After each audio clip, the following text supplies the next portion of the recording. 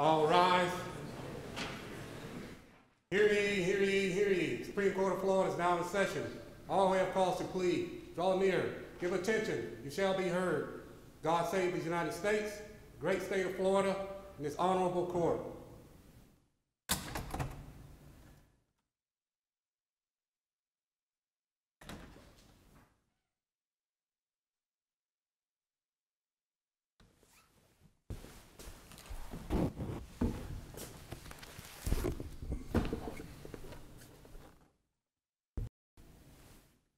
Ladies and gentlemen, Supreme Court of Florida, please be seated.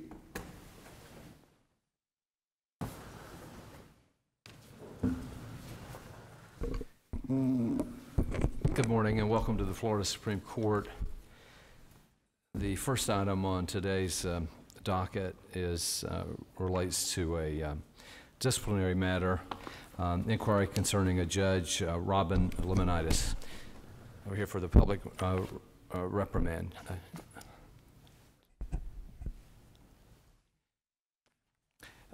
Judge Lemonidis, you are here before the court today because of misconduct in your official capacity as a judge.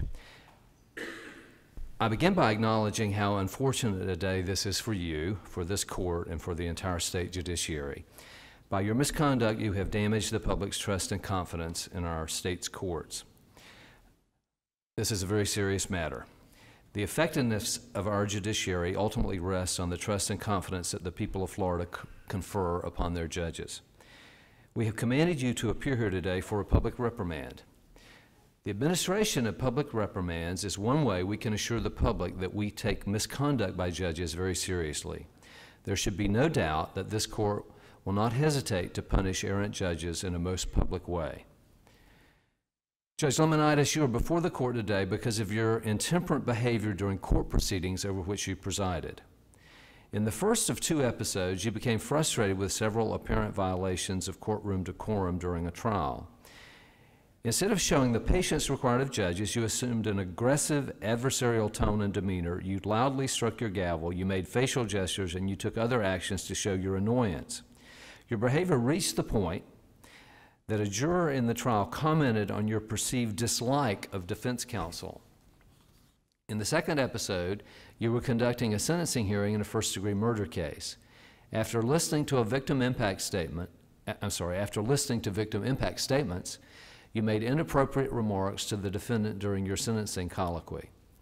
Although the law required a life sentence based on the jury's recommendation, you made remarks suggesting that the defendant was not worthy.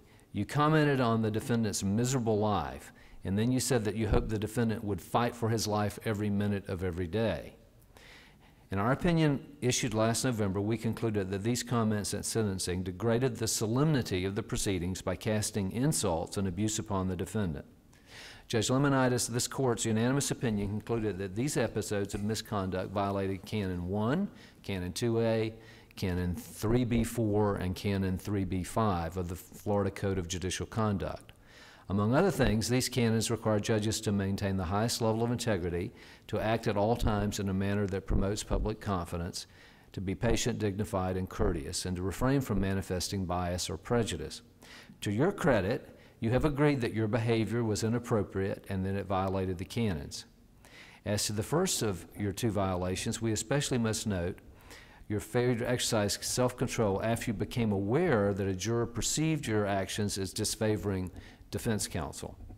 That fact alone should have made you conscious of a need to regulate your own conduct to preserve the impartiality required of judges. As to the second violation, your statement clearly compromised the integrity of the judiciary. You expressed an unseemly desire that the defendant should fight for his life while in prison, and by doing so, you clearly degraded the solemnity of the proceedings. Based on your own concessions, we concluded that your misconduct has been proven by clear and convincing evidence. We further approve the Judicial Qualifications Commission's recommendation that you participate in stress management counseling. And we required you to appear here today for this public reprimand in this public forum. For these failings, Judge Lemonidis, you are hereby publicly reprimanded. You're now free to leave.